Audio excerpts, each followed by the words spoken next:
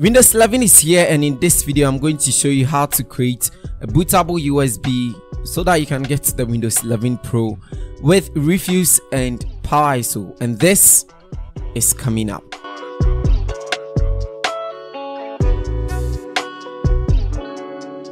Hello everybody and welcome to the channel. Over here we do Photoshop tutorials and tech videos like this one. If that's something that sounds like you're interested, kindly consider subscribing. So I've been using the Windows 11 for a couple of days now, and it has been so far so good.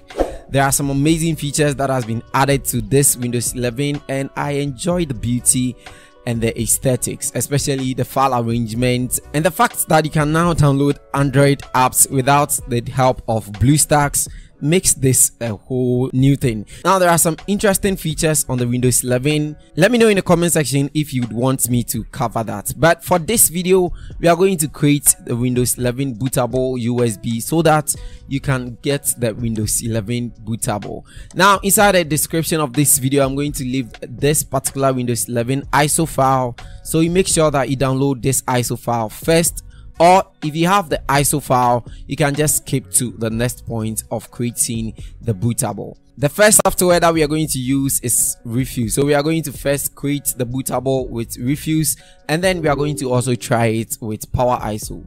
So you can download Rufus also from the link in the description, and once you've downloaded it you go ahead and then you install it, and then it is going to open up something like this for you. Alright, so this is Rufus 3.17 and it is very simple to use. The first thing you need to do is you need to connect a flash drive or a pen drive. So at my PC over here you realize that I've connected a flash drive of 30 gig.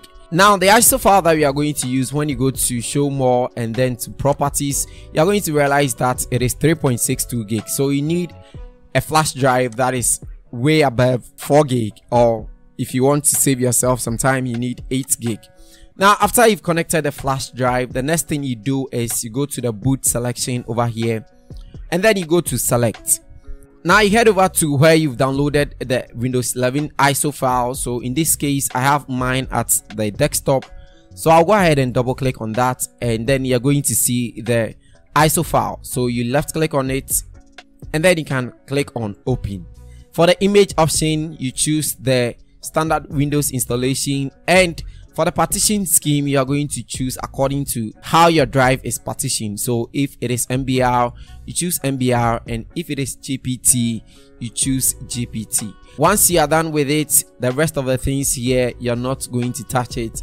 All that you need to do is you go ahead and head over to start. So you go ahead and you hit on start, and then you are going to receive this prompt to format your drive, which you are going to click. So you make sure that your drive is the one selected, and then you go ahead and you click OK. Once you click OK, it is going to delete the partition and it is going to start right away. And just like that, you see that it has started creating the Windows 11 bootable drive for you. This might take some time, so all that you need to do at this moment is you wait for the files to be copied. So I'm going to see you when all the files are copied. One eternity later. Once all the files are copied, your bootable USB is ready, and when you go to your file manager over here you realize that your Windows 11 bootable drive has been created. And that means you can go ahead and use this USB drive or the flash drive to create a Windows 11. Now let's see how to do this. Same thing using Power ISO. So you first need to download Power ISO over here.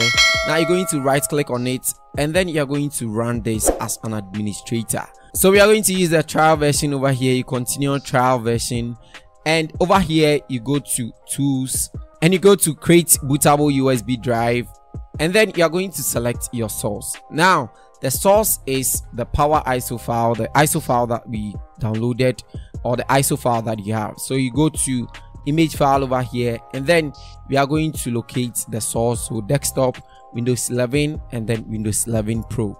Now the next thing we do is we select the destination USB drive, and this is going to be our 32 gig drive. So over here it has selected it already. Now the disadvantage of using Power ISO is that you are not able to choose whether it is an MBR or a GPT.